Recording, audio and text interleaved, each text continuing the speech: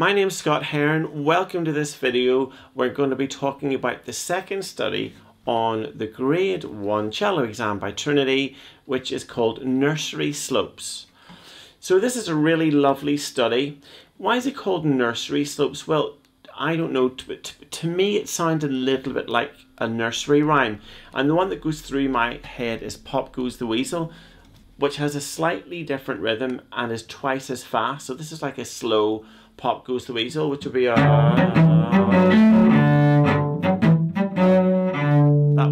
like, it sounds like that, doesn't it? But half as slow. Like that. It deals with mixed articulation and bowing styles. So well, let's deal with the articulation first. So you might have noticed at the beginning I played the note short. So the fancy Italian word for that is staccato. Can you say that in an Italian accent? Staccato. Yes. So you can ask the man at the pizza shop for a pepperoni pizza with pineapple and staccato. No, maybe don't. I'm only joking. But it is Italian. So how do you play staccato? You just press into the string with your bow like that, and then you release. So you get a little bit of a bite.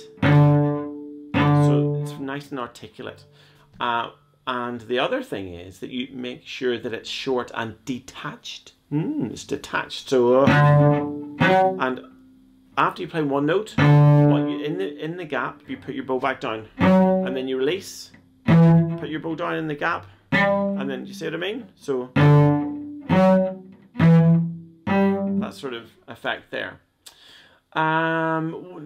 Now that also happens in bar 5. It also happens in bar 3, but there is a little tricksy bit here. Watch out for the hooked bowings. Ooh, da da da. They're nasty. So here you have the same notes as bar 1, but you're playing them 2 downs and then 2 up. So like that, rather than, do you remember we did it like that in bar 1, but now it's going to be so make sure they sound the same. Make sure they're still short. You know, if somebody had a blindfold on and they couldn't tell what bowing you were doing, they shouldn't be able to hear a difference between the articulation of both of those. So just starting the down bow, take a little stop. So in that gap, stop your bow, and then again, then there's another one. Then we're going to change it up. Bow, press, release, then press, release. So try and do that a bit faster. So practice that little bowing a lot to get that into your bowing arm, and try and make that absolutely automatic, so you don't need to think about it anymore, just through constant correct repetition.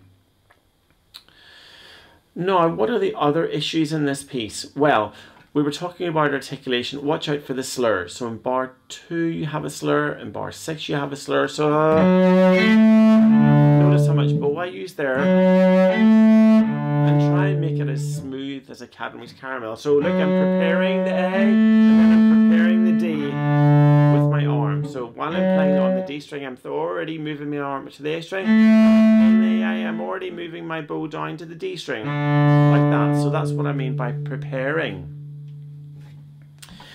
What about the dynamics? Well, you start off piano, so that's just soft, isn't it? And then in bar 6 there's a crescendo followed by a diminuendo. I really like that bar. So quietly, and then quiet again. So it's just a little swell. It's quite gentle. It doesn't need to be a big tidal wave or too dramatic. Just nice and gentle. Remember, it's a nursery slope, isn't it? So it's a little nursery rhyme. So maybe you're singing this to little baby. So you don't want to do anything that's going to wake the little baby up. And probably the last thing that I would say about this piece is watch out for the tuning of the last note. So you have a low D going to a high D. So make sure that that top D is bang in tune. There it is there with the bottom D. Because if they're not, it's going to be awful. That was slightly flat, but it just spoils it. It's better, isn't it? So you want to finish on the right note. So tuning's dead important. And make it quite cheeky. You know, lift that up into the string, up into the air, like that, and smile. Like that. Try and lift it up into the air. So all that remains to be said is have fun with this piece. I really like it. My students really, really like it. And ace that exam. And Cello, until the next video.